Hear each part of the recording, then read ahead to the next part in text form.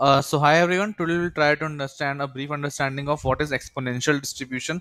So you all must have heard of normal distribution, various data science project, but exponential distribution is also quite important. So basically, as you saw in case of normal distribution, the distribution is dependent upon two parameters, that is mean and standard deviation of the data points. But in case of exponential distribution, it is dependent upon the average time between two occurrences of an event. So it is most of a time dependent distribution that you can say about. So for example, let's consider a scenario where we have a road scene. Now the average time between two cars passing a certain shop is 2 minutes. So if it is five, a car is passing at five, two other car is passing on an average, just giving you an example.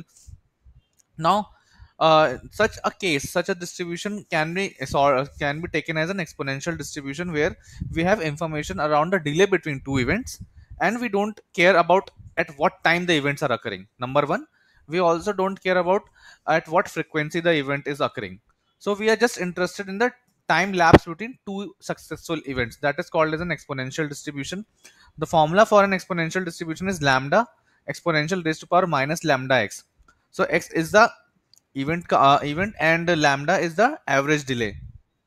uh, this gives us the probability of occurring of x using the average delay between two events. So here you can see the plots, how given the value of lambda, the plots will vary a lot.